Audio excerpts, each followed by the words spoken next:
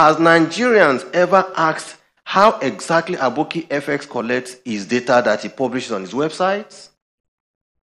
How many BDCs can claim that they have either seen a staff of Aboki FX come in to ask for daily rates?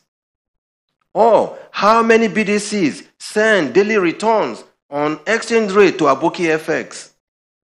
How then do they determine what the rate is and they post them illegally on their website?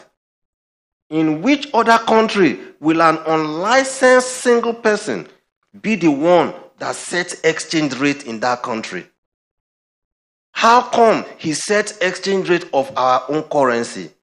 Why is he not setting exchange rate for pounds and dollar, or pounds and South African rand, or pounds and Ghana cedi? Why target Nigeria? And yet you are a Nigerian. You choose to live in London, enjoy all the spoils in London at the expense of the blood of Nigerians. You will pay for it. The CBN Act Section 2 does make it clear that only the central bank can determine the value of the naira.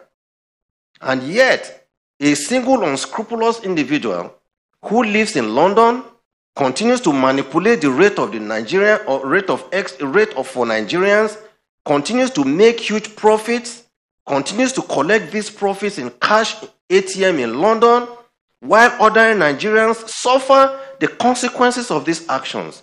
We will not allow this to continue again. What kind of registration does he have that allows him to do the kind of business he's doing? People should tell me. How exactly does he collect this data? Do you know any BDC that supplies this data? He should come out and give us this information. If he doesn't come out, we will find him. I have given instruction to our experts to go after his website. And let it be clear, we will go after him because we cannot allow this to continue. Since inception of this company in 2015, he kept filing same cash at hand and net assets and shareholders' funds. You may go ahead and check his UK filings. Yet millions of naira and thousands of dollars go through his account. So that is the story of Aboki FX, and I hear that he's making news in social media. I'm not on social media, but let him come and meet me in Central Bank. Let him show his face. Those who feel they want to support him, to fight me, come out. Let's fight.